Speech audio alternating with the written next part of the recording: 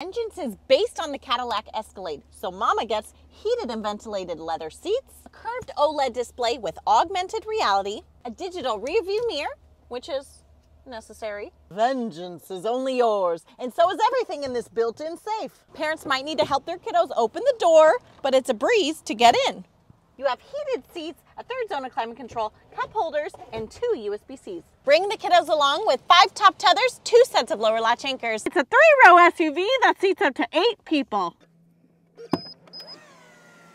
I fit, and I'm safe. Let's see if the stroller does. Stroller test. It fits, and it's powered by a V8 with 420 to 810 horsepower.